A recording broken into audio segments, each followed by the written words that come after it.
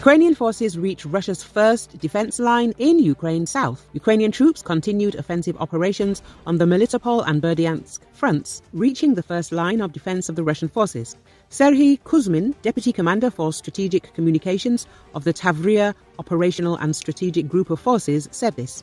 Ukrainian troops continue offensive operations near the village of Robotine.